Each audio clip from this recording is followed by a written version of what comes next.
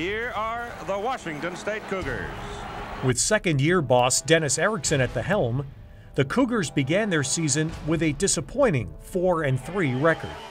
We had some ups and downs, and so we go down to UCLA with them being ranked #1, and that was big. People, they counted us out. You know, even I think it's 24-0 spread or something. We didn't have a chance, but we, like I said, we still had to prepare. So we went into that week saying, UCLA, okay, you're #1, great. You're an in-conference team.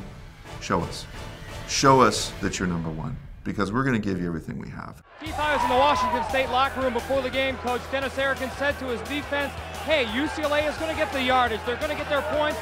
Don't let it phase you. Play aggressively, play disciplined, turn it loose. Honestly, each and every one of us knew that we were going to be extremely competitive that game. And Washington State won the toss, and they want the ball, so they will receive it to start the ball game with victory.